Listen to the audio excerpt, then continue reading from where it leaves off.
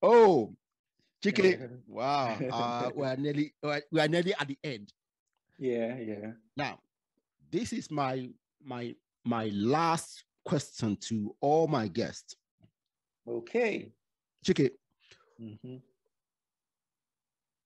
looking back, sit back, and look at the future. Future 20, 30 years from now. 30 years. What's your vision for Africa in 30 years' time? I see Africa leading at the forefront of development. I see Africa emancipated mentally, systematically.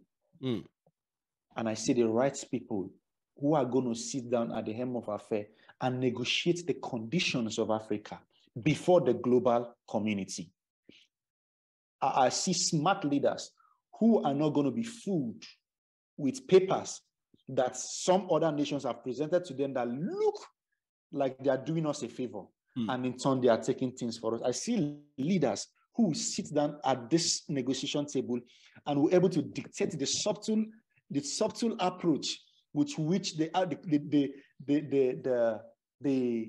future of Africa is being mortgaged, and they will negotiate it effectively and give the whole continent legacies and structures, systems that will protect us and become the yardsticks for successive developments for the next generation. I see the right leaders doing the right thing, and I see the world looking back to Africa for support. They are looking up to us now for the talents. We are moving, but I see them moving to Africa gradually. And that's why I believe in Africa so much. I do too. I can tell.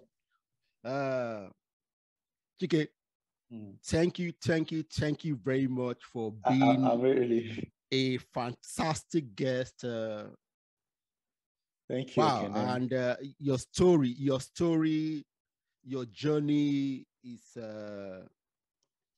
something that every young person should listen to, and aspire to be like you, because you are going somewhere. And when you arrive, because you have not arrived yet, you're still walking. I just took off. Exactly. Okay. I just took a step, brother. Very good. So, Chike, thank you very much. Thank you very much for being a good guest. Apologies for the initial hitches. Come on. I and my team, we had to meet in my co-founder's house to trash out the next year. Yeah. So okay. That's good. That is very good. Take care, man. Bye. Thank you. Yeah. Cheers. Yeah.